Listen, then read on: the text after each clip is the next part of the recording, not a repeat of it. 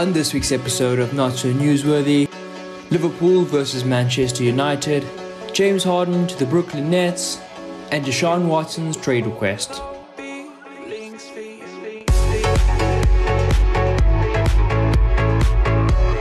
Well, this was disappointing. I planned to have this as the top story and the thumbnail for this video, and the game ended as a 0-0 draw. And it wasn't an exciting one. Both teams were more afraid of losing than they were hungry to win. And that's just the honest truth. That's why this game was so boring. Both teams would have taken a draw from the beginning. And while Jurgen Klopp will probably feel the most disappointed, he is still within touching distance of the league leaders.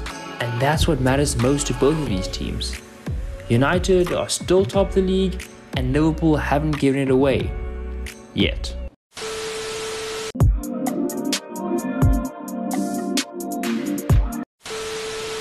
Wayne Rooney, the Manchester United, England, and most notably DC United legend, has decided to call it quits on an amazing career.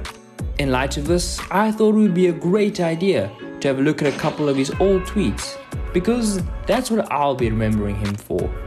Not the titles or records, not even the overhead kick, but the tweets. So let's quickly run through some of his best work. First up, we have Phil Neville tweeting, "I'm up and ready for first session of the day bike ride round the lake."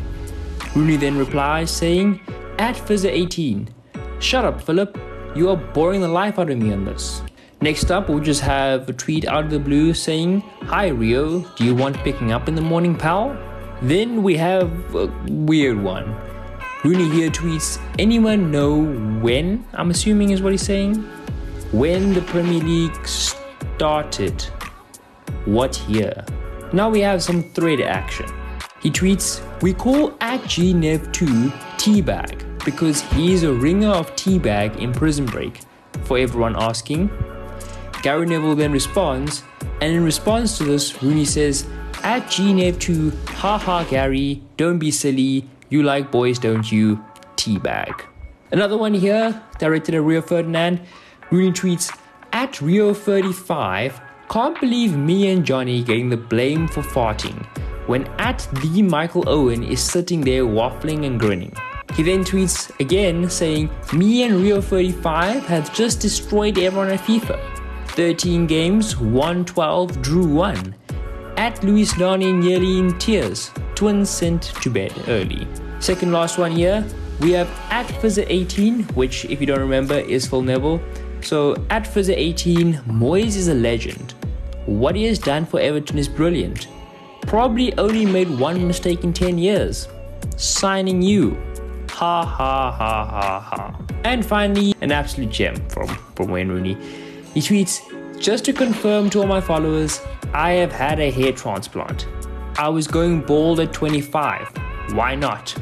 I'm delighted with the result. And to be honest, Wayne, so am I. You look so much better, mate. Congratulations." Then there's this guy, Luka Jovic, who is the living embodiment of the grass isn't always greener on the other side. I mean, the man scored as many goals in 28 minutes as he did during his entire time at Real Madrid. If you have any explanation for this, please drop it in the comments below, because I'm baffed. So, James Harden is a Brooklyn Net.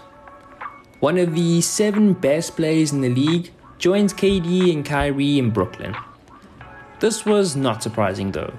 Rumors have been floating around for months. What is surprising is how Harden went from this to this in a matter of days. Now, there are 3 potential answers to this question.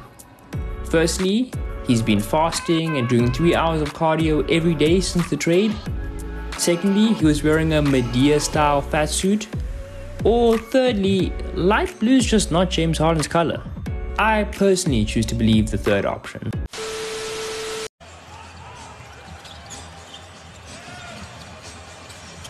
Simmons, an open 3. Air ball, Howard draws a foul. Dwight Howard. So, from one 3-point shooter to another. Last weekend, Ben Simmons attempted another 3, And let's just say the ball received a lot of that good old 0-2, if you know what I mean. This is a good thing for Simmons though. As Wayne Gretzky and the great Michael Scott once said, you miss 100% of the shots you don't take. Now, Ben might actually miss 100% of his threes this season, but you have to start somewhere. And this is the first step to Ben Simmons becoming a flamethrower from beyond the arc. Watch the space. Deshaun Watson, one of the best quarterbacks in the league and my second favorite behind big boy Justin Herbert, wants out of the Houston Texans. To be honest, I don't blame him. In sporting terms, the incompetence of that organization is only bettered by the New York Jets and Barcelona. Bill O'Brien was a good coach, but giving him the GM job was a mistake from the beginning, and everyone knew it. The writing was on the wall after one of the best scrambling QBs was sacked an NFL high 62 times. 62 times! To make matters worse, the hack himself traded the best wide receiver in the league for a running back past his prime.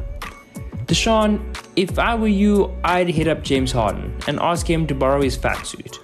It may be the only way out at this point. Patrick Mahomes inspired the Chiefs to a 19-3 lead in a commanding first half from the reigning Super Bowl champions, before being knocked out of the game in the third quarter due to the concussion protocol. It was at this point everyone outside of Cleveland feared that we might actually see the Browns in the AFC Championship game.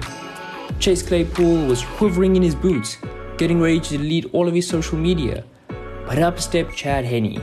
He led the Chiefs to victory and ensured that order was maintained in the NFL universe. Thank you, Henne. Your service is greatly appreciated. Well, that's it for this week's episode of Not-so-newsworthy. If you did enjoy it, please politely tap that like button. And if you're new around here, I'm this close to 100 subs, so every subscriber matters. So if you could please drop a sub, I would appreciate that. And until next time, it's been your boy, Zachary McAllister. Have a great day.